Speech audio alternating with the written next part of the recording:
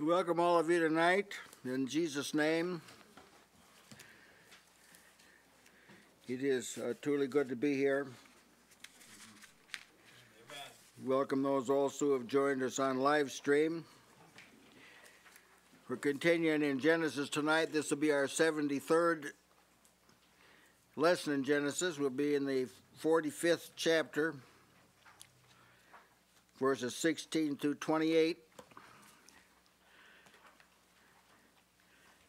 As Pharaoh hears about the coming of Joseph's household. Genesis 45, 16 through 28. And the fame thereof was heard in Pharaoh's house, saying, Joseph's brethren are come. And it pleased Pharaoh well, and his servants. And Pharaoh said unto Joseph, Say unto thy brethren, this do ye, lade your beasts, and go, get you into the land of Canaan, and take your father and your households, and come unto me. And I will give you the good of the land of Egypt, and ye shall eat the fat of the land. Now thou art commanded, this do ye, take you wagons out of the land of Egypt for your little ones, and for your wives, and bring your father, and come. Also regard not your stuff, for the good of all the land of Egypt is yours. And the children of Israel did so. And Joseph gave them wagons according to the commandment of Pharaoh, and gave them provision for the way. To all of them he gave each man changes of raiment, but to Benjamin he gave 300 pieces of silver and 5 changes of raiment. And to his father he sent after this manner 10 asses laden with the good things of Egypt, and 10 she-asses laden with corn and bread and meat for his father by the way. So he sent his brethren away, and they departed. And he said unto them, See that ye fall not out by the way. And they went up out of Egypt, and came into the land of Canaan unto Jacob their father, and told him, saying, Joseph is yet alive, and he's a governor over all the land of Egypt. And Jacob's heart fainted, for he believed them not. And they told him all the words of Joseph, which he had said unto them. And when he saw the wagons, which Joseph had sent to carry him, the spirit of Jacob their father revived. And Israel said, It is enough. Joseph, my son, is yet alive. I will go and see him before I die. One of the great epochs of Scripture.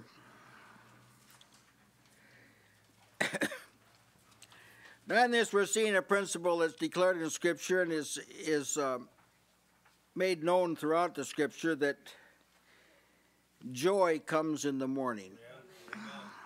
There's a principle you want to get hold of. David penned it down this way: weeping may, because it may not too, weeping may endure for the night, but joy cometh in the morning. Now we've seen this several times in the book of Genesis. For Abraham, it involved a journey to a mountain where he was to offer up Isaac as a burnt offering to God, but when he came down the mountain, the morning had come, and he was rejoicing. Amen. For Isaac, it involved not being able to dwell in peaceable surroundings when he was in Gerar, and coming to realize that Rebekah was barren. But joy came in the morning. Yeah. And he had peaceable surroundings, and Rebekah had twins. For Jacob, sorrow attended the absence of Joseph, his favored son. He was sure he'd been killed by a wild beast. For Joseph's brothers, the thought of them being punished for their sins 2 decades prior brought fear and trepidation to them. Yet for them both joy came in the morning. Amen. For Joseph, the hatred of his brothers, he had to endure that. Probably for the full 17 years that he was with them. His father rebuked him for his dream. Spent a number of years in prison, accused falsely. But then joy came in the morning. And see, how does a person recover from hardship and sorrow?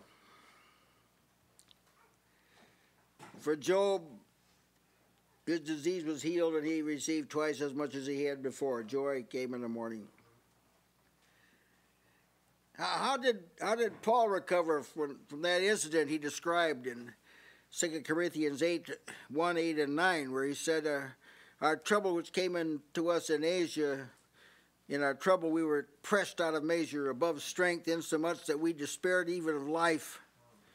But we had the sentence of death in ourselves, that we should not trust in ourselves, but in God which raises the dead. How did he recover from that? He said we had no rest, we were troubled on every side.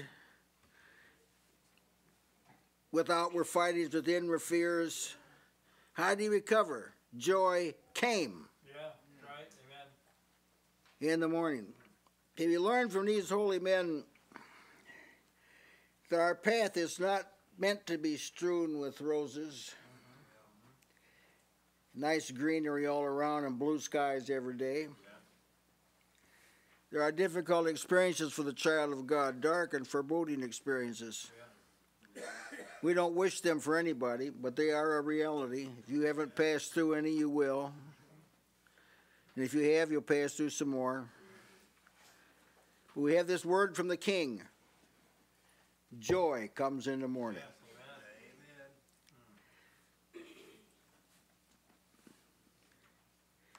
And how can this be experienced? Well, you can't make it happen. Yeah. That's why it says joy comes. Doesn't say we obtain it, joy comes. In the morning. You can't answer this intellectually. You can't explain it that way. You can't diagram it out. You don't know when it's going to come in the morning, but the night may be a long night. Yeah, that's right. Might be an extended night. Yes.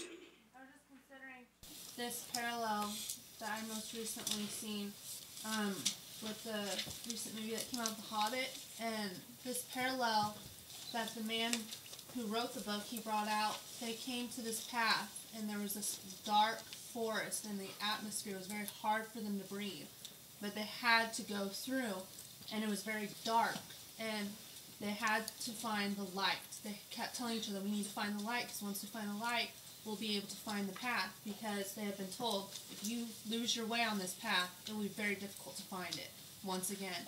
So you need to have light to be able to see, and once they came to the light, they were able to breathe. Mm-hmm. And I saw this parallel that during these trials, the Lord is telling us to look for the light, and it'll make it easier. It won't mean that the trial will be ended. It'll just mean that you will be able to come through. That's right. Yeah.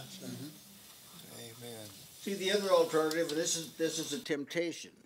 Despair is a temptation. Yes. Discouragement is a temptation. That's what it is, a temptation. It's a very real experience. Make no mistake about this. It's not a sin as long as you don't stay in it. Yeah. It's becoming faint-hearted, see. Now, for Jacob, this lasted 22 years. For Joseph, it lasted 22 years. So it was a long period of time. But joy came in the morning, waiting on the Lord. That's what that's all about. Now, Joseph has put everybody out of the room except him and his brothers. They're there by themselves, and he commences to weep. It was the weeping of joy. It was so loud.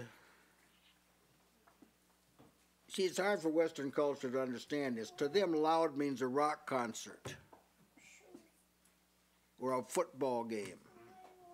That's what people in our society get loud. But when they're overjoyed or oversorrowed, people in the East, that's when they get loud. They wail. And the people they put out of the room, they heard it. And now the report of it gets to Pharaoh's house. The fame was heard. Joseph's brethren are come. And Pharaoh was very glad. He was very, very glad about this. It pleased Pharaoh well, and his servants. They were very, very glad about this. Why? There's some people I know that if their relatives were coming, I would not be glad. This is just the truth now. I'm just telling you the truth. There's some people that left such a bad impression on the people that they're hoping they don't meet anybody else that knows these people. But Joseph hadn't lived like that. That's right. Joseph had conducted his life in such a manner as Pharaoh was glad to hear the rest of the family was coming. Yeah. See, you want to live in such a way so people know you and you say, our whole church is coming over to your house, that they won't faint and be filled with fear. Thinking they all come pointing the finger, say, you thou art the man. So Joseph had lived well. He'd lived representatively, properly. He was not, he was trustworthy. He wasn't a rabble-rouser. He wasn't slothful. He was a good servant. Here's what Stephen said about Joseph. The patriarchs moved with envy, sold Joseph into Egypt, but God was with him. And gave him favor and wisdom. Gave him favor and wisdom in the sight of Pharaoh, king of Egypt, and he made him governor over Egypt, over all his house. So he was such a man that people looked and said, we don't have anybody in Egypt like this man. I want him to run the house. Yeah. Good reports. Good reports. He's written of Cornelius. You remember him? He was of good report among the nation of the Jews. Ananias, that's the man that was sent to Saul of Tarsus, you remember, to set him apart. He was a devout man according to the law and of good report of all the Jews that dwelt there. Paul said elders must have a good report of them that are without. The sinners have to think highly of these men. That's what it says. John the Apostle said of one of his contemporaries, Demetrius hath a good report of all men. So I ask you, what is the report you have? What's the talk about you? When your people are around you, what do they think? Maybe you don't know, but you should pick up on it. To pick up on it, not bury your head in the sand. Pick up on it.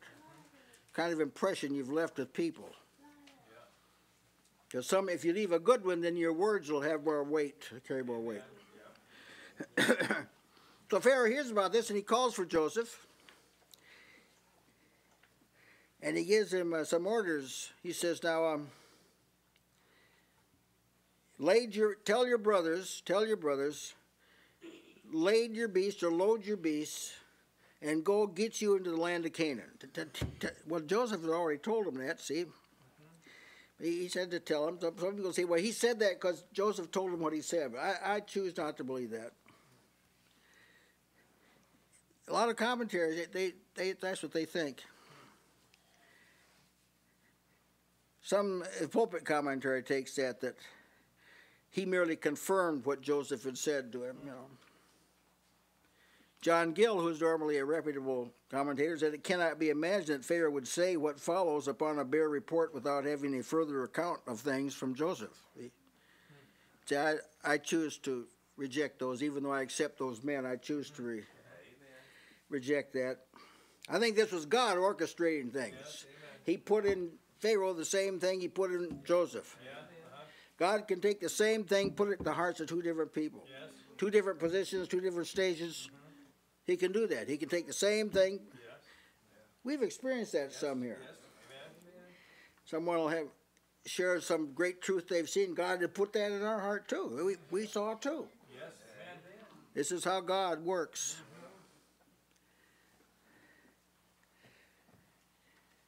I love to think about it. Yeah, it's like a confirmation. Well, when that happens, I mean, you're right, it has happened several times. Yes. It's a confirmation that the thing wasn't your idea. God That's allowed you to see it, and He allows someone else, and then when it comes together, it glorifies That's God. right. Amen. Now, see that God has access to people's hearts. We know this. As you said in the scripture, it's of another type of thing, but He says, God hath put it in their hearts to fulfill His will and to agree and give their kingdom to the beast. Yeah, that's it. God did that. Yes. A beast that was governed by Satan. Yeah. God put it in the hearts of these other reprobates. Yes. Put it in their heart Yeah. to go along. Yes. Go along. Well, that accounts for the success of a lot of things. Yes, it does. See, some people, here's how it works. Some people are living way off in the never land. We're a distance from God. They're not close to God. Everything they know about God is a guess. They really don't know anything. They guess. That's all. They just guess or surmise. Yeah. And some theological nut arises and has some strange ideas. Yeah. And God takes these other people and He puts it in their heart to agree with what that nut is saying. Yeah. Amen. And that's why they have a mega church. That's right. Yes. That's why they're just a collecting point for the insincere. Yeah. Amen. Yes. Oh, I know that sounds bad, but that's just the truth. God's running things. Yes. His sheep, now they hear His voice. They won't follow a stranger, but the others will. And He says, I want you to go and do this right away. Go and get you into the land. See, don't go home and have a committee meeting about this. Do this right away. Like Joseph, Pharaoh calls for immediate action. That's the same thing, Joseph. Joseph, do it now. Don't spend a couple more weeks here in Egypt and enjoy things are here. Just right now, go back there and get my father and their households and bring them here. We know from a later word involved that no one was allowed to stay, which itself is like a miracle. He had 70 people, different ages, different genders, different time periods, different personalities. They all agreed right off the bat to come to Egypt. How'd that happen? That's God working. That's what that is. Do it. They did it right away. Everything has to be done right away. See, there's things in the kingdom of God, brethren, you got to do when you know about them. You can't linger. You can't wait. You can't put it off. He that knows to do good and doesn't do it, it's sin, the scripture says. See? So some people, they get this notion, flies through their mind, I should do this for the Lord, I should do that, I should live for the Lord, but they don't. They're disobedient. And unless they get that thing corrected, this will condemn them. Serious business. Do it right away. Do it right away. That means they'd be willing to come. See the advantages of coming. And see, then this would fulfill something God said to Abraham. He said, your seed are going to be strangers, sojourners in a strange land. See, that had to be fulfilled. This that we're reading about is the beginning of that fulfillment. So there couldn't be like some stragglers left behind. They all had to come.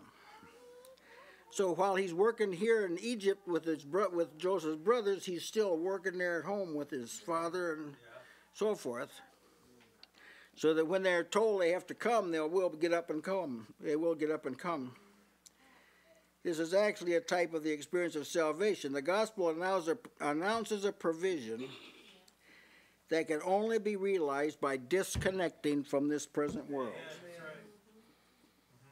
That disconnect has to take place. They had to leave Canaan to get to Egypt. and yet to leave the world to come to Jesus.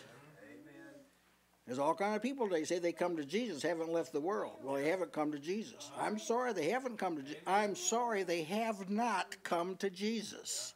Because you can't come to Jesus without leaving the world. That's what coming to Jesus involves. We've eliminated a whole lot of professing Christendom right there. And he tells them, he said, now I'll give you the good of the land of Egypt. You got to believe me on this. I'll send some tokens along. I'll send some tokens along for you, but I'll give you the good. You've got to know that you'll be more than compensated for leaving your homes.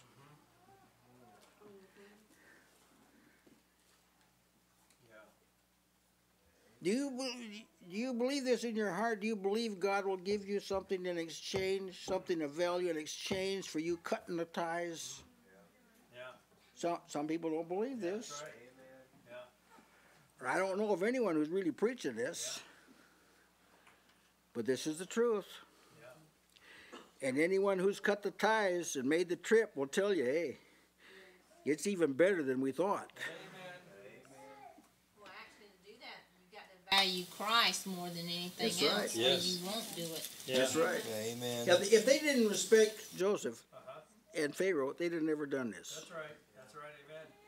Joseph and Pharaoh are like God and Jesus. Yeah. You can imagine these brothers going back and telling them about Joseph being in charge and how good things were there in Egypt. They're going through a famine there. That's right. So I mean, here you got the comparison. We're in the middle of a bad famine here where we're living now. But someone stands up there and they start talking about heaven and all these exceeding great and precious promises, and if that doesn't draw you, nothing will. That's right. Yeah. That's right. Yeah, the famine was in Egypt too. Mm-hmm. But Egypt was prepared to live in a famine. Okay?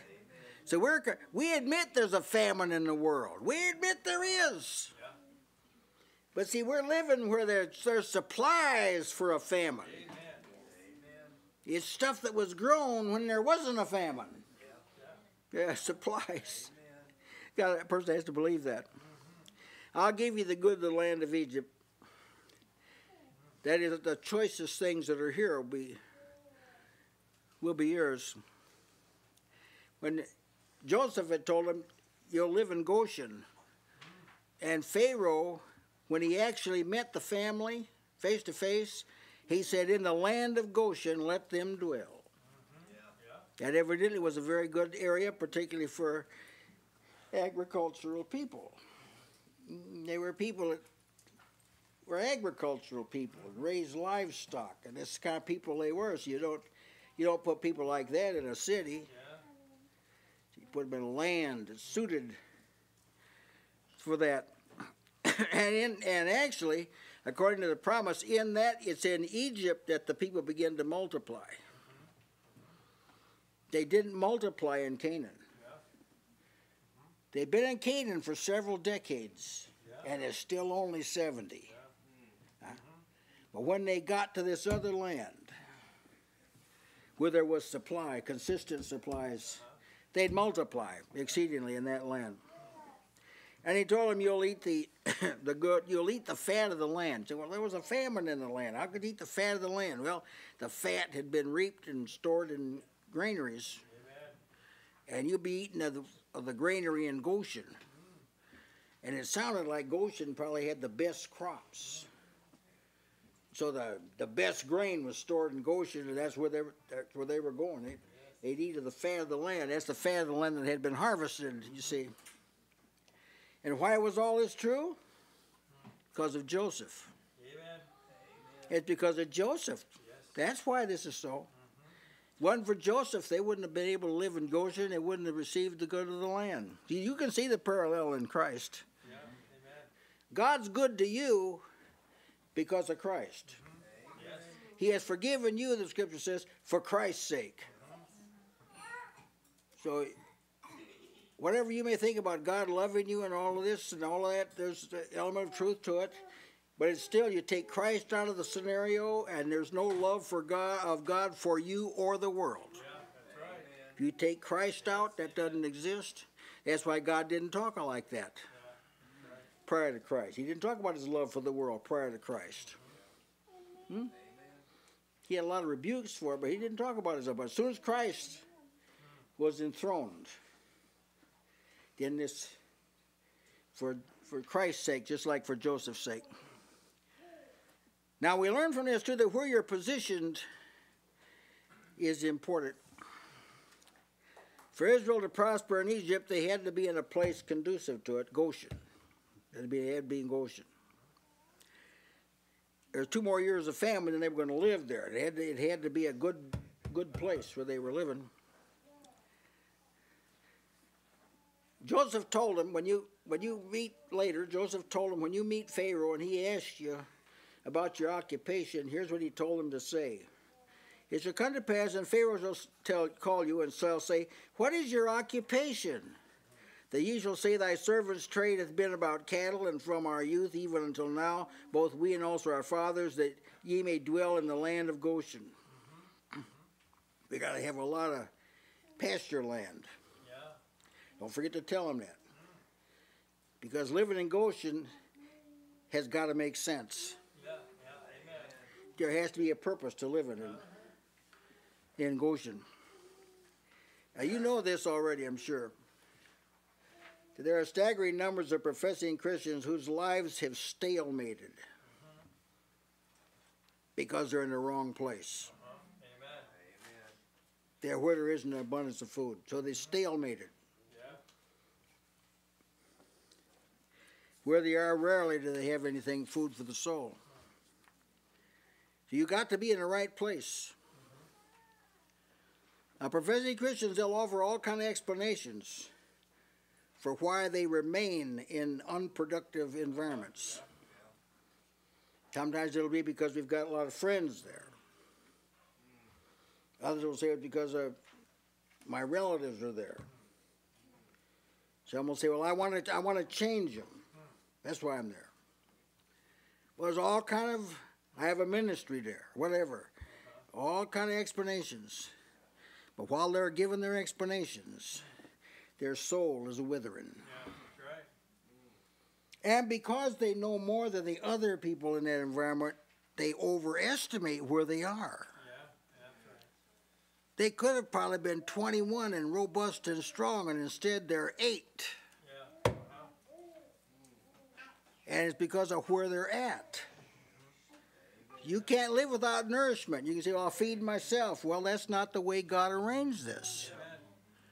If you're on the Isle of Patmos or you're in prison, even there God will send you someone else. Yes.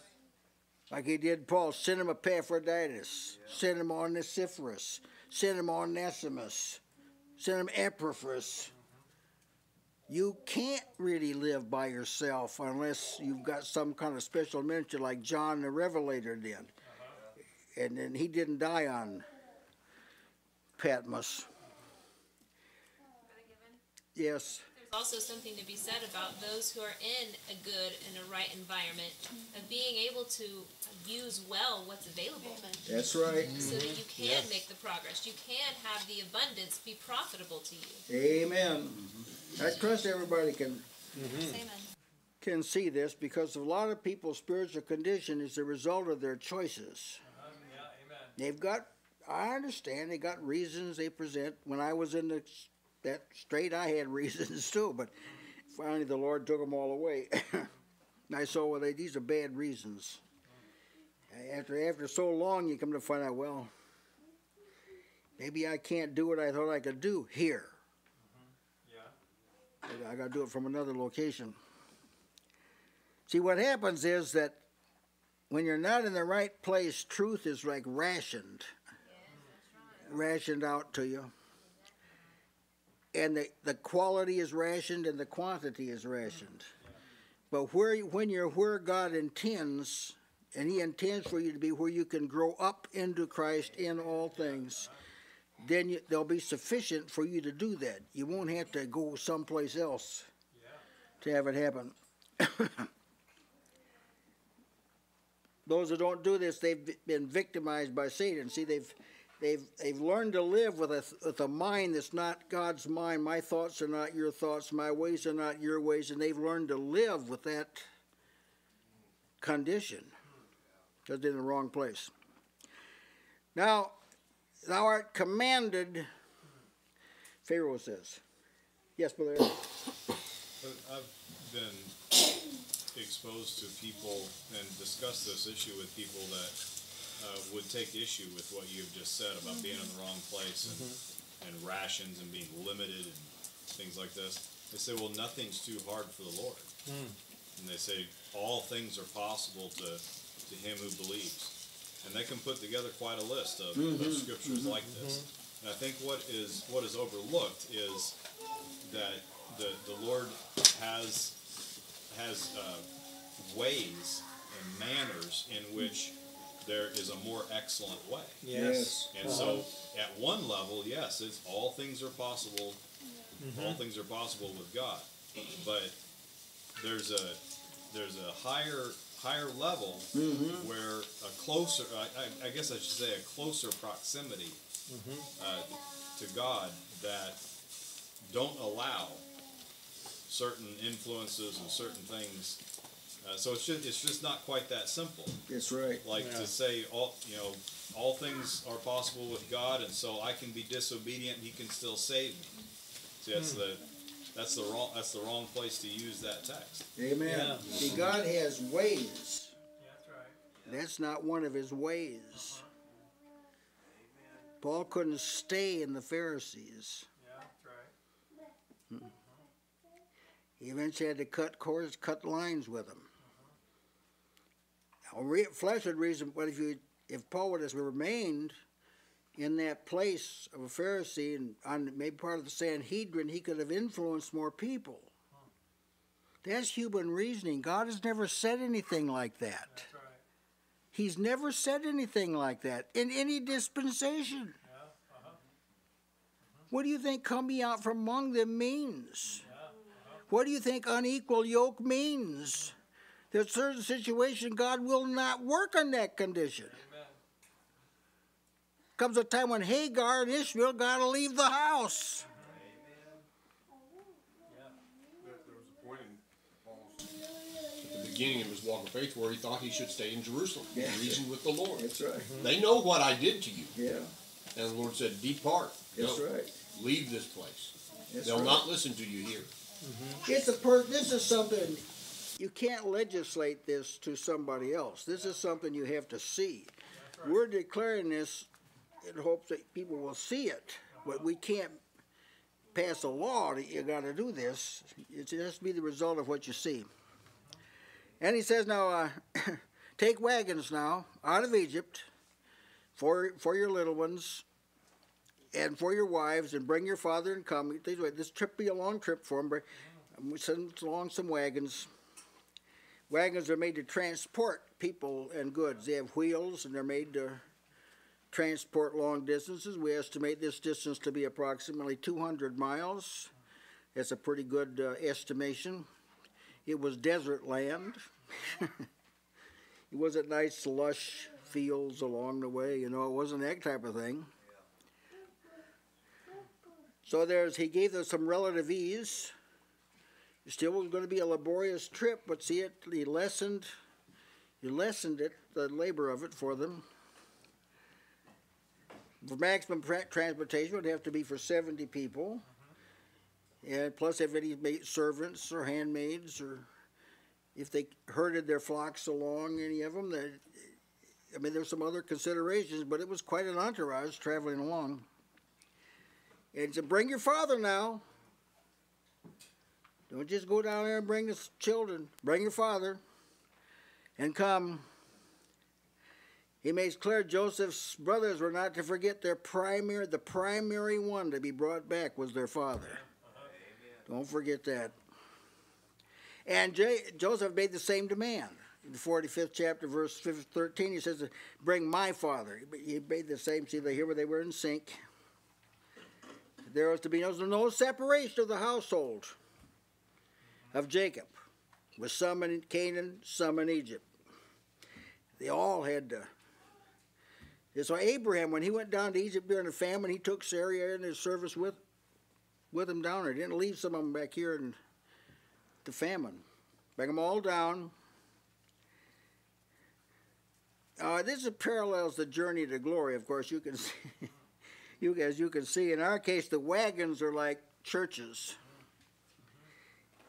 clusters of interdependent brethren, journeying along together in a kind of spiritual caravan to the glory.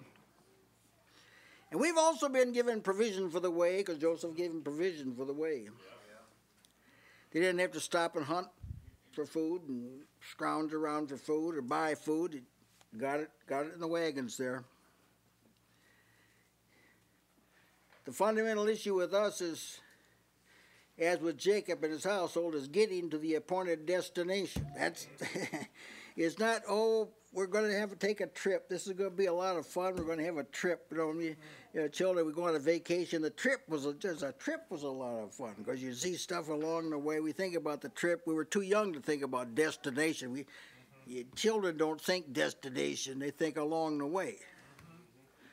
Well, spiritual people, when they're children, they don't think about destination either. They think about along the way. But the destination, that was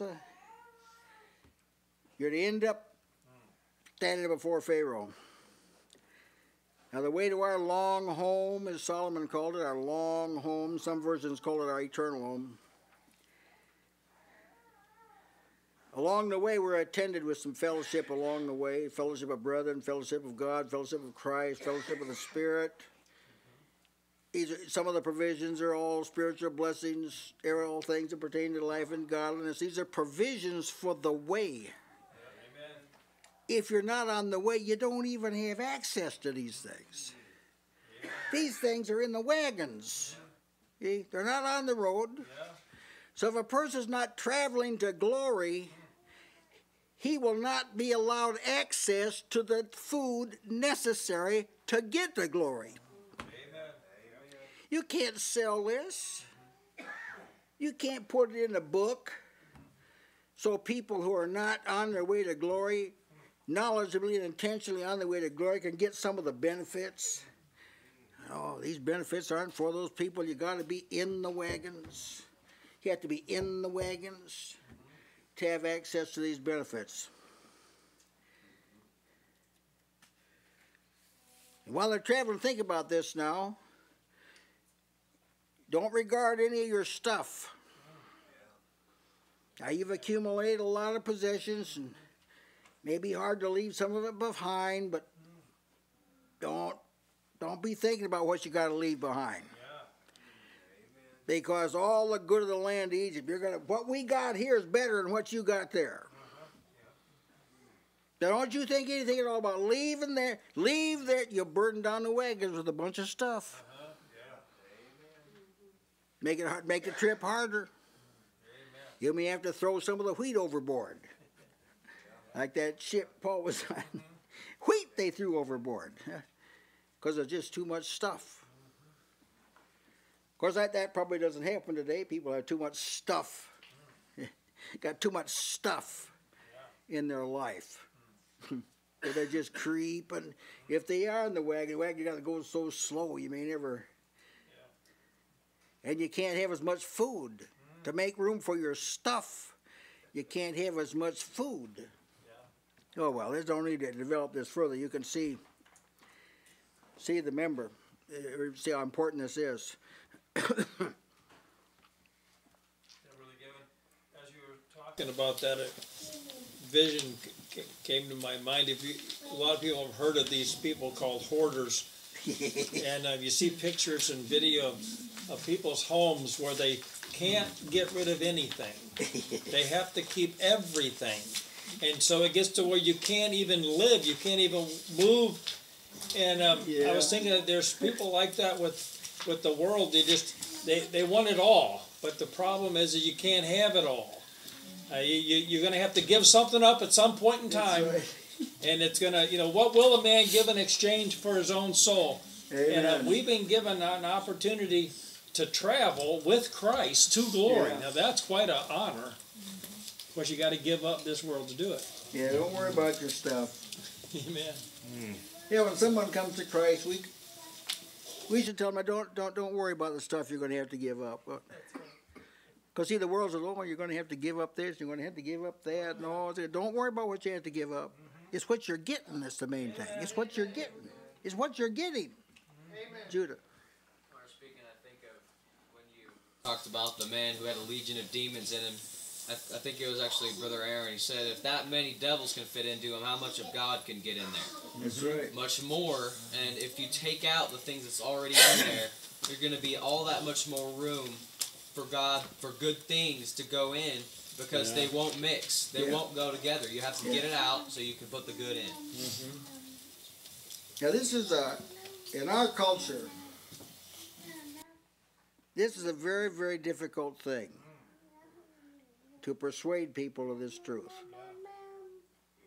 In fact, if you do, it's like really rare. It's occasion for shouting if just one. If it's just some one person sees what you're saying and throws everything overboard for Jesus, it's like a miracle. And like you rejoice in it. See, that's the kind of society we're living in. But here in this, all of them did this. The whole group did this. Now, incidentally, in this 21st verse, he refers to the brothers and their families as, quote, the children of Israel. Now, this is the first time this phrase has been used in a contemporary sense, something happening right now.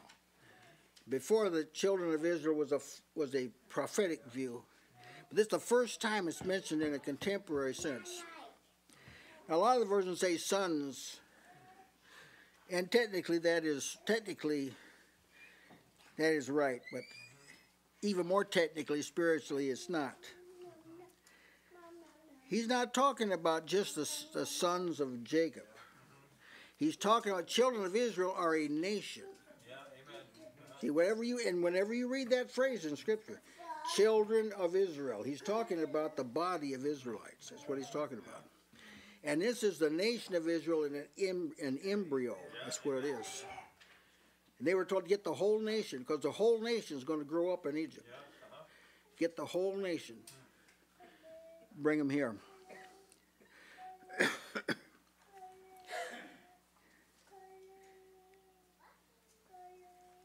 It's members of a group, not of a family. And it fulfills the word he gave to Abraham in Genesis 15 about the people. Your seed as a group will go down into Egypt as a group, and they'll grow in Egypt as a group, and they'll come out as a group. See this? That's the way it is with the church. We're actually traveling in a group. And within the group, there are groups. Like wagons within a wagon train. And we're all going the same place. See? So we don't want our fellowship to be out of sync with the fellowship of other wagons. You ought to be going the same place. Have access to the same food. Now, the parallel in spiritual life is he gave them provision for the way. That provision was in the wagons. That's where it was. You want these provisions? It's in the wagons. And the parallel in spiritual life is eating is edification. Being nourished, that's edification, is the spiritual process that equates to being sustained by supplies and food. So in the clusters of brethren, that's where you get the edification, where one edifies another. When you're by yourself now, God can minister to you. Make no mistake about this. But the bulk of the ministry is what you get from other members of the household who haven't necessarily got the same thing you did. It's perfectly harmonious. It perfectly fits together, but he gives this person that and this person the other, and then they come together, and that's how God has ordained that we grow. You can't stay at home and read your Bible and do it diligently unless that's all, you don't have access to anything else, and end up knowing what somebody who's taking advantage of the body knows. You can't. Go ahead, Brother Tony. That's about the only way to Get a balanced diet. That's right. Is to get a little bit of what everybody has brought. That's right. You get, and that way it's balanced out for you. See, because what God gives a person coincides with their experience, with their level of attainment, with their insight. So God will give someone with a lot more insight than you've got. He will give it to them, and then because they're kindred brethren, they can give it to you. See, that's how the thing is designed to work. And when you submit to this process, you will grow. That's the way it is. Those of us who have been in the alternative know the value of these things because of what we have here and how we all benefit. Yes. We all benefit from our reciprocity, our giving and receiving of one another, and what God has put in each of us and how He's given. And we've been in places where there was, one or two, maybe, That's right. who had something to give. That's right. And you can testify as to that you have heard someone who you may have thought was spiritually inferior to you say something that was way ahead of where you were at. That's God. This is how God works.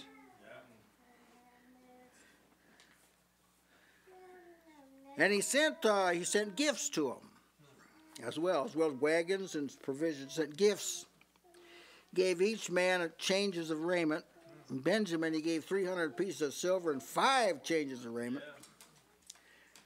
And Jacob, he sent him 20 asses. Loaded up. 20. I mean, it's just hard to conceive, But that's what he did for his father. These changes of raiment. What would that just mean? Different colors, a new set of clothes, different color or something? Well, it went a little further than that, and I found that there's a general consensus on this. The word itself means the elegant garments. They weren't like work clothes, running clothes. They were kind of clothes you could stand before Pharaoh in. Amen. Yeah, there were special clothes in Scripture. When Esther stood before the king, she put on some special clothes. Royal apparel, Scripture calls it. And Solomon's court, all the people that served him, they appeared before him in their apparel. See, it was special. This, I'm sure, is what this was about. They were clothing, elegant clothing for special occasions. The peak of which for them would be when they appeared before Pharaoh, and then when they appeared before Joseph, they'd be dressed appropriately when they were there. Now, the parallel in spiritual life ought to be obvious. There's special clothing that we're expected to wear. Clothed with humility, that's a good kind of an undergarment, kind of. Clothed with humility. Put on Christ. That's like a royal robe. Put on the new man. That's like the clothing under the robe. Put on bowels of mercies, kindness, humbleness of mind, meekness, long-suffering, charity. See, you're expected to put on some elegant garments, so to speak, befitting for the occasion. It's even uncomely to appear before God or even before men without this royal apparel. Come before God every day, this is not appropriate. You need to cleanse your mind, cleanse yourself, dust out the unclean thing, discipline your mind, think about the Lord, separate from other things. This is important. Have the right apparel. Yes. Sometimes when you look at somebody's apparel, you can tell where they're from, where they're going, where they've come from, and how this is the way the Lord has made it, because when someone of the world sees a believer, it's obvious to them that that person is a believer because of this spiritual apparel. Yeah, that's right. And sometimes even the outward apparel is modest. It's modest. That's right. you saw someone appear in a string bikini, you wouldn't say, now there's a believer for you. Yeah, that's right. Yeah. Apparel is important. Now, but to Benjamin, now he gave him 300 pieces of silver and 5 changes of raiment. Well, there are people like that that are favored. Benjamin was special to Joseph. Seth was special to Adam. David is special to Jonathan. On down the line we can go. Those who are favored will have more to wear. Yeah, that's right. That's the way it is. It just isn't like just status. Yeah. Favored people get something more. So let's say that you do know more than the average Christian. It's because you were favored. Yes, amen. You really got to see this. It isn't because like you studied more. It's because you're favored. This is how the kingdom works. Who's favored gets more. That way God gets all the glory. Amen. And generally the people who get more are expected to do more. That's just the way it works too.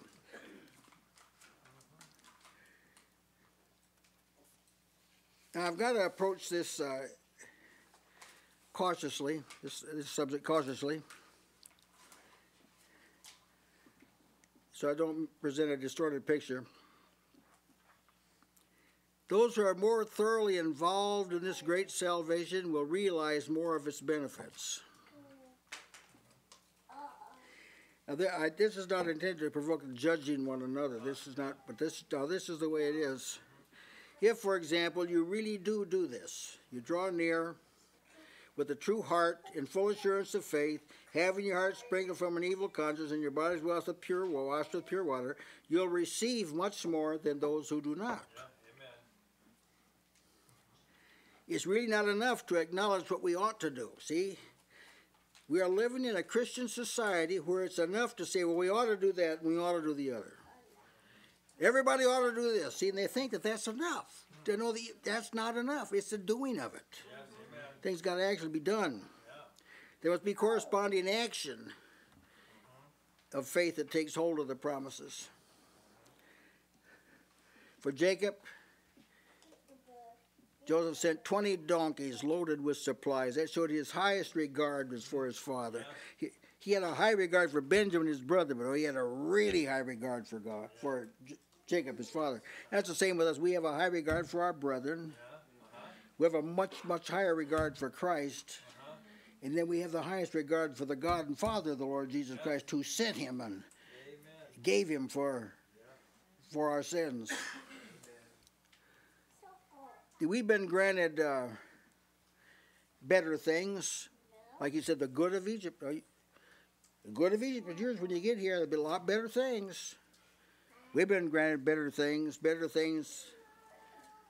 We have a better hope and a better testament, better sacrifice, a better enduring substance, a better country, a better thing.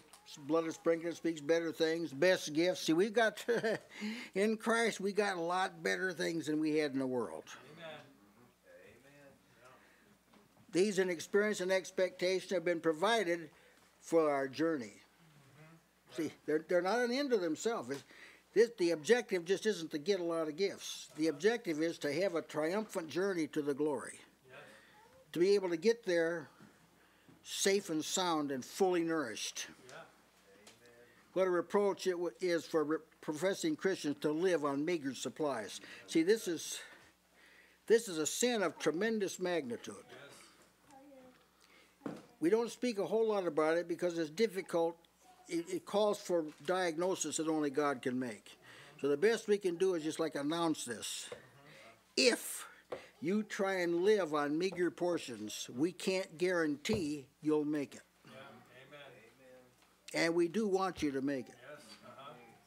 Yes. Peter did talk about an abundant entrance, didn't he? Abundant Yes. entrance. That's what these provisions are for. That's To right. have an abundant entrance. That's not, right. Not just barely make it across the finish line and drop. That's right. Amen. Amen. It's like the earnest of the inheritance. That's right. Amen. The parallels are very edifying. Now he gives a word to them because he knows them real well. Now see that you fall not out by the way. Time had come for the brothers to be separated from him for a season. He knew them real well. Don't be fussing along the way. Don't get caught up in arguments along the way. Till you fall not out by the way. Now there's different ways that they've translated this, some of which are very miserable. New King James says, don't become troubled along the way. New American Standard says, don't quarrel on the journey. Basic Bible English says, have no argument on the road. Don't be worried about the trip. One version says, don't argue on the way.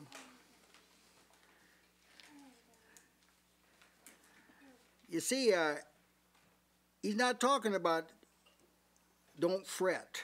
That's not what he's talking about here. He knows how prone they were to fuss. Even when they were going to sell him, remember, they could take his life, they argued about how to do it. They had an argument about it.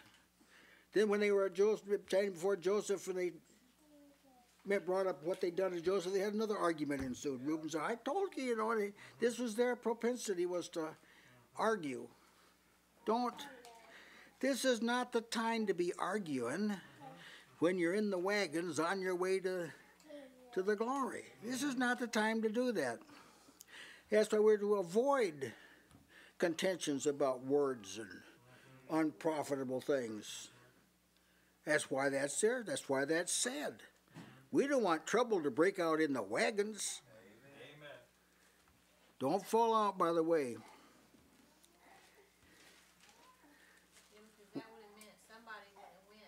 That's right. All came together. That's Somebody right. would have lost out or not went along with them. No wonder the apostle said, now, be at peace among yourselves. See, that's the New Covenant way of saying the same thing. Be kind to one another. Be tender-hearted. Forgiving one another. See, that's along the way talk. See, Satan will tempt the best of people to consider, quote, the Christian life as just here and now, what we do here and now. But no, it's on the way. We're involved in a pilgrimage to a better country, that is a heaven. But if you lose that perspective, then these contentions start to break out. Arguments about things that, we just don't want to argue about them.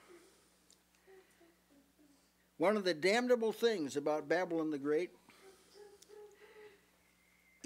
the religion, a form of religion without power, is that it's introduced fussing and fighting along the way.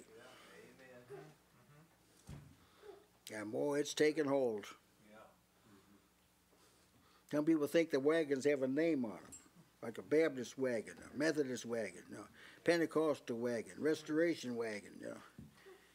But that is it. These are all Jacob's wagons. Yeah. Part of the whole family, heaven and earth. Divisions and contentions have resulted from erroneous ideas that the charlatans have promoted because the religion that is popular allows that to happen. We must ever remember that to be spiritually minded is life and peace.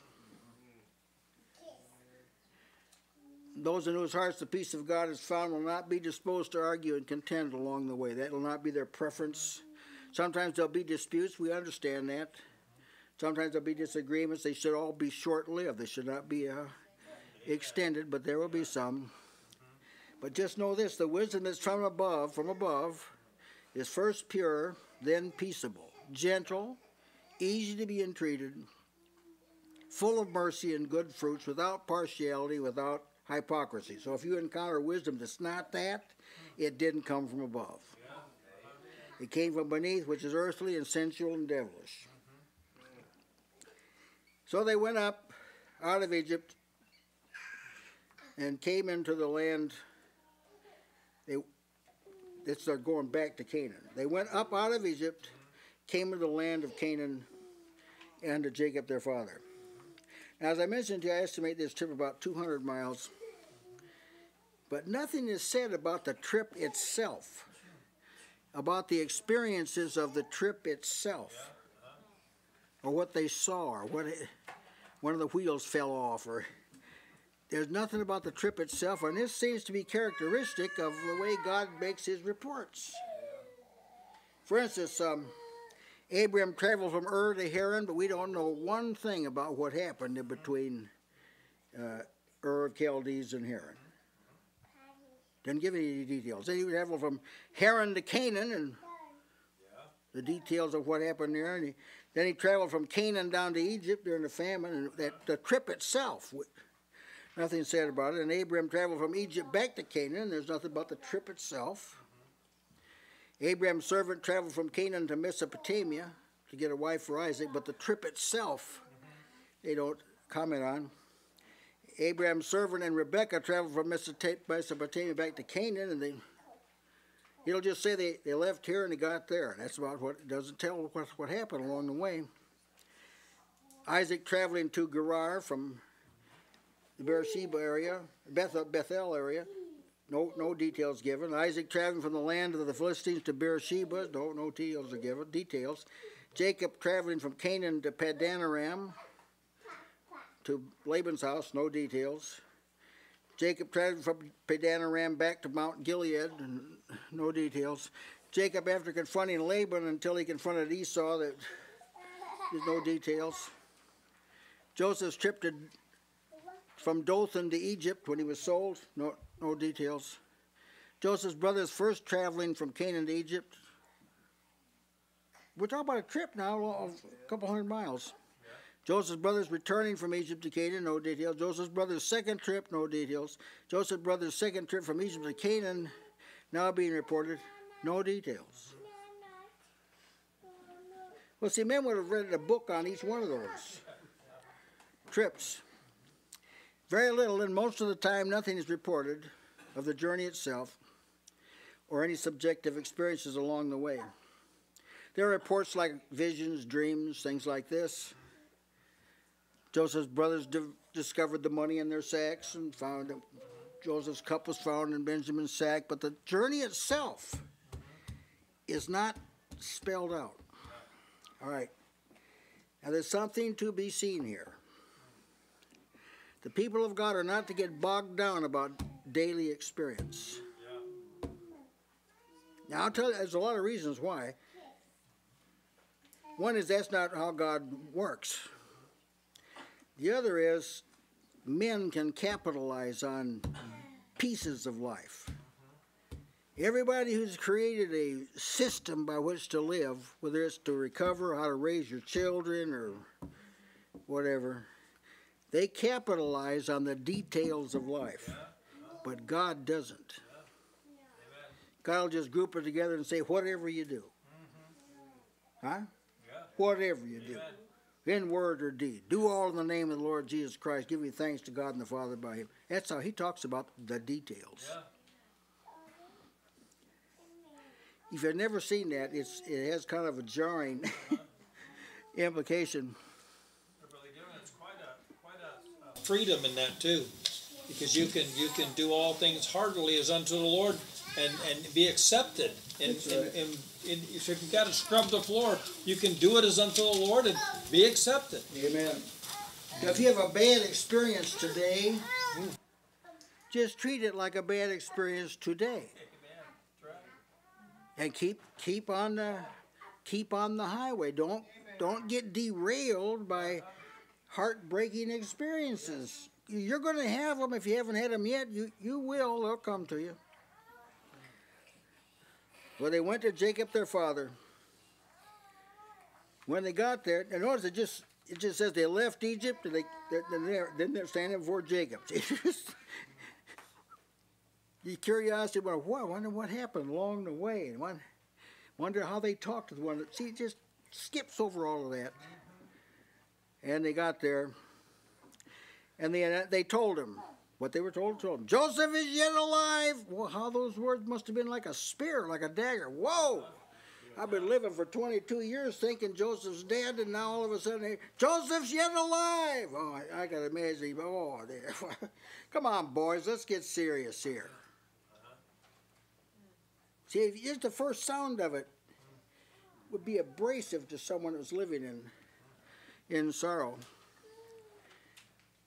A living Joseph now couldn't be hidden indefinitely. A living Joseph will surface eventually. Can't ultimately be concealed.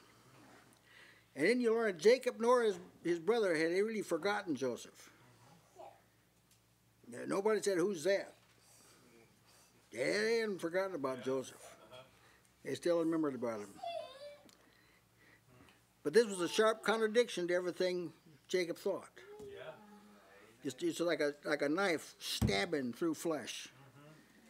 You've been completely wrong these last 22 years. You have thought the wrong thing these last 22 years. Joseph's yet alive. Yet alive. Meaning he never did die. Yeah, that's right. Amen. And then they add something on top of that. They said, he's governor over all the land of Egypt. Whoa. You got to put yourself in Jacob's shoes now. You mean that little boy that had those dreams that I sent out there to find out where you brothers were? That Joseph is governor of all the land of Egypt? Yeah, that was their announcement. These are the facts that were reported, and they're difficult for the mind to process. See, this is difficult, but that God intends, he intends for good news to be difficult to process. He intends that what he announces to humanity cannot be easily processed.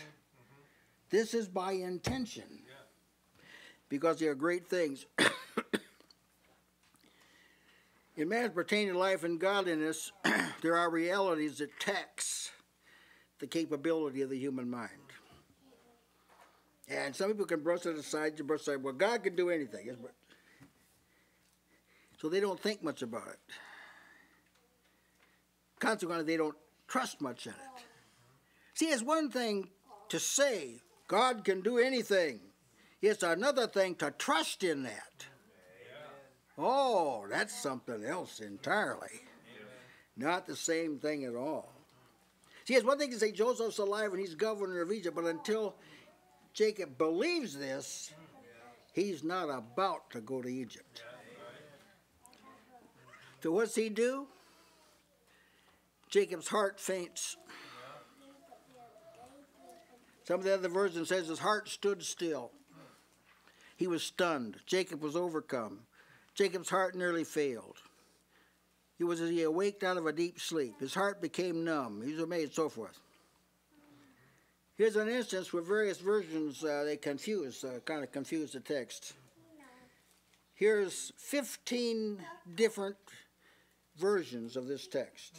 Our text was Jacob fainted. All right, here's 15. His heart fainted. His heart stood still. He was stunned. He was quite overcome. He wakes, as it were, out of a deep sleep. His heart became numb. He was amazed. He was unmoved. He was as one stunned. His heart ceased. His heart was like a stone.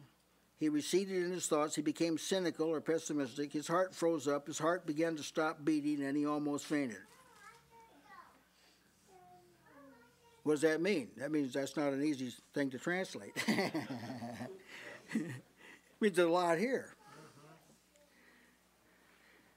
I do not see this as a mere emotional response. It had to be more than that. See, man is comprised of spirit, soul, and body.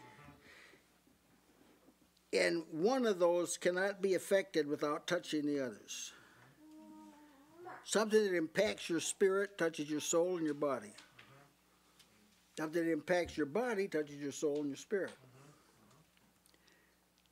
So I think his whole person was affected by this. Some are of the opinion that his heart stopped beating. I wouldn't be surprised. I understand in some fainting, that's what actually happens. The heart stops beating. Because of the makeup of man. You got to see the makeup of man is very intricate. So if you're within are depressed, it even affects how you look. Yeah, that's right. It affects your whole person because of the way you're made up. Of course, on the other hand, if you're filled with joy, it affects your whole person. Used to tell people, if you're happy, you know, notify your face, please. So my own persuasion is that this had a significant impact on Jacob's entire person. How he thought, how he felt, everything about him. I wouldn't be surprised that his heart may have stopped beating. Then he tells you why it was this way. It wasn't because of the report. It's because he believed them not. That's what caused that. He didn't believe. That's what caused that. You can see this, can't you? That it parallels the report of Christ's resurrection. It's the kind of same thing happened. Here comes Mary Magdalene, says, he appeared to me. He appeared to me personally. Come on, Mary. Then the women turn up, say, we met him. We met him in the way. He told us to tell you to meet him in Galilee. Well, come on. Then here come the two on the road to Emmaus. They ran back and they reported it. But the disciples, they didn't believe any of those people. Mary Magdalene, the women, two on the road to Emmaus, they didn't believe any of them. And when Jesus did finally appear, what's the first thing he did? He upbraided them because of their unbelief. That's right. Because somebody told them I was alive. Jesus is alive. Yeah. They didn't believe him. Yeah. And then when Jesus come across the two on the road to Emmaus, they were moping down the road. Yeah. Moping down the road. Why? Because they didn't believe. Yeah, right. Why do people drag into life? Why? They don't believe. Yes. That's the bottom line. Mm-hmm. Yeah. Give them some good news to believe. Yes, good news, real good news. Yeah. Well, it says they told him all the words of Joseph. Boy, he gave a lot to tell him. Mm-hmm. It was the Joseph that they sold to Egypt. Remember, he told them that, I am the Joseph you sold into Egypt. So it's that one, Dad. It's the one we sold. Which he hadn't heard that before. That's right. Jacob hadn't heard that before. And God sent him there. He told us to tell you this, that God sent him there before us. Yeah. And God sent him there to preserve life. Mm-hmm. And there's also 5 more years of famine that are coming, because they didn't have someone to interpret the dream to them. They didn't know about those dreams that Pharaoh had. See? They didn't know how long this famine was. There's 5 more years of famine. And God sent him to preserve a posterity. We've got to keep the family. Abraham's seed has to continue. And they're not going to be able to do it in Canaan right now. We've got to get them into Egypt. God sent them there to save their lives by a great deliverance. And I don't doubt that was like a prophecy of coming out of Egypt. They did not send him to Egypt. God did. And God made him a father to Pharaoh. Tell my father that God made me a father to Pharaoh. So that suddenly, instead of me being like a son to him, he was like a son to me. God made him Lord over the Pharaoh's house. Tell him that. Tell him God made him ruler throughout the land of Egypt. Say to their father, thus saith thy son Joseph, God hath made me Lord of all Egypt. Come down unto me, tarry not. They told Jacob that. They would dwell in the land of Goshen. Told him that. They would dwell there with their children, their children's children, their flocks, their herds, and all they had. Joseph would nourish them during the remaining 5 years of famine, lest all of them and what they had come to poverty. All of them, including Jacob, would see that what Joseph had said was the truth. They were to tell their father of Joseph's glory and all that they had seen. See, they had a lot to report. For this first time, this is the first time Jacob heard this. Joseph also told them all these words to Pharaoh. And Pharaoh decreed, saying to thy brethren, this do ye, lade your asses, go get ye into the land of Canaan, and take your father and your households, and come here unto me. I'll give them the good of the land of Egypt, ye shall eat the fat of the land. Joseph, take you wagons out of the land of Egypt for your little ones, for your wives, bring your father and come. They were not to be concerned about the goods, about their goods. Pharaoh said, for the good of the land of Egypt is yours. He told her, these are all things they told her father. Then there was also the matter of the gifts. Remember, he sent some gifts. There's 20 asses loaded up with gifts for Jacob. 10 asses laden with good things of Egypt, that's non-edibles. 10 she-asses laden with corn and bread and meat for his father by the way. See, this is for the journey. There's a lot to digest, and it was all good. But then Jacob lifted up his eyes, and he saw the wagons that Joseph had sent to him. Yeah, he couldn't take that. That did it. That did it. He saw the wagons. Visualized what they said. There it was. Visualized. And his spirit revived. Oh, he wasn't cast down anymore. Now, this is similar to the disciples' reaction to the resurrected Christ. After Jesus rose from the dead, he appeared to his disciples. They were terrified and affrighted and supposed they'd seen a spirit. See? He then showed them his hands and feet. Look here, look at the evidence. Hands and feet. Yet they believed not. Then he asked them, have you any meat here? Anything to eat? They gave him a piece of broiled fish and a honeycomb, and he took it and did eat before them. And he said, these are the words which I spake unto you while I was yet with you, that all things must be fulfilled which are written in the law of the prophets, and law of Moses and the prophets, and in the Psalms concerning me. As he showed them all this evidence, see, then he opened their understanding, so they could understand the scriptures, and he expounded unto them the reason for his death. For the disciples, this was like Jacob being revived, see. Something similar happens to every believer. They get the report, and it seems too good to be true, you know, what's in Christ. But then we got to show them the evidence. Look at here. Look at Saul. This is Saul of Tarsus. Remember Saul of Tarsus? Remember him? This is him over here. Whoa. How'd that happen? Yeah, this is what we've been talking about. What did Israel do? He said, it's enough. You don't have to tell me anymore. You don't have to show me anymore. And I wanted to just say a word about the kingdom perspective of evidence. Evidence is not, here's one piece of evidence, here's another disassociated piece of evidence, here's another piece of evidence. It's cumulative.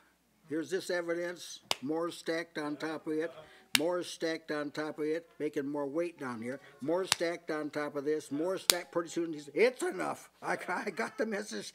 I got the message now. That's how evidence works. Amen. You can't let go of any evidence you've ever had. Yeah. Keep it. It'll stack up, and finally it'll tip the scale and say, you don't have to say it anymore, just show me where to get in the wagon. Yeah. It's enough. Joseph had weighed the evidence, and the evidence... See, the gospel is like an account of the evidence. Yeah, Christ died. Christ buried. Christ is raised. Christ ascended. Christ is enthroned. Christ is reigning. See, and then it just... I'm persuaded. And being convinced, you come in. And he said, I'll go. I'll go and see him before I die. He didn't deem it possible. We learned later he was 130 years old. He's going to live to be 157. So he's going to live 17 more years, 27 more years. Anyway, he's going to live several more years after he gets to Canaan. So to 130, he didn't dream he'd ever see Joseph again. But he was going to, I'll go and I'll see him before I die. That's what we're saying. That's why we've been willing to give up the things of the world and change our way of living and inconvenience our flesh for God. That's why. Amen. Yes. That's why we made up our mind. We're going. Amen. We're going, and we're going to see Him as He is. We're going to stand before. We aim to stand before Him without spot or wrinkle or any such thing. We've been convinced. So I just would ask you, have you been convinced? Amen. If you have, we know you'll continue in the journey. Amen. If you haven't been, that's part of our ministry is to convince you. Yeah.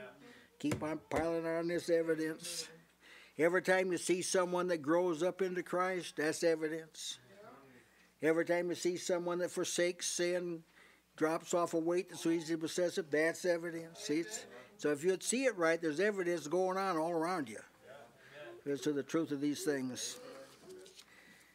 I think I'll close there. It's a lot more in this text, I know, but I'll leave that with you. Any of you have something you'd like to add tonight? I was thinking about the Lord's mercy in the timing of His revelations. Whenever He gives the knowledge to His people, particularly thinking about Jacob receiving the knowledge of some of the things that had happened in the past, that he just recently learned, for example, that his other sons had sold his beloved into slavery. Yeah. Think about what a burden that would have been to carry that knowledge this whole Yes. time. Yeah. But the Lord revealed that to him when there was a good resolution to the whole That's situation. good. Yeah. That's And good. the Lord is very merciful in doing that for His people. A lot of times, He will make the revelations about some of the things that we really need to know, but it's at a time when there has been a resolution made, so we don't have to bear amen. that for long. Very good insight. Amen. Amen. The raiment that he sent for them to change into after they got there, and they had to keep. He didn't wait till they got there and have it sent to them, you know. But he sent it to them ahead of time. Yeah. They had a journey with that, so they had to like recognize, you know, we're not going to wear these now. Yeah. They had to put that up, see, and keep up with it, and keep it nice and clean, and all these things. So Yeah, amen. I thought that was interesting that he sent that. Didn't and wait till he got there. Yeah, that's right. Yes. Amen. Yes, Ricky. Yeah, the gifts and the wagon and the abundance, it was all to confirm That's right. that Joseph was a governor in Egypt. That's right. Because Amen. there are gifts that only a king can give. Yeah. You notice he Amen. didn't send back a crust of bread and some water and say, I'm in Egypt ruling. He sent gifts that kings That's can, right. can Only do. a king could sin. And that's what Jesus has done for us. He's blessed us with all spiritual blessings in the heavenly places. He ministers things that only He can give. Uh-huh. And that's a confirmation that He's at the right hand of the Father. Now that's why it is so wrong to commend to people a Jesus that gives common things, earthly things, temporary things. Yeah. Because that is dishonoring Others to the can name do of that, Jesus who's sitting at the right hand of the Father. Yeah, if you want to appeal to people's faith, Uh-huh. you've got to offer them something that they can't get from man or from earth or from nature. Uh-huh. Amen. If the United Way can do it, it's like a so what. Yeah. Uh-huh. Amen. Yes, that's right. Really good. Yes. I was considering with Brother Tony and Brother Ricky's comments that Joseph didn't wait till they had gotten there to give him all these provisions, because not only were they getting provisions for their journey, but they were also getting taste of what they would Yeah. receive in Egypt. Yeah, And it amen. was sort of like boosting their confidence, so to speak. That way, it wasn't a huge transition for them. It was a smooth. They were able to just step right into Amen. Egypt. This is the kind of food we're going to have in abundance. Amen. Won't have to send anymore. Yeah. Yeah. Pick it up. Yema.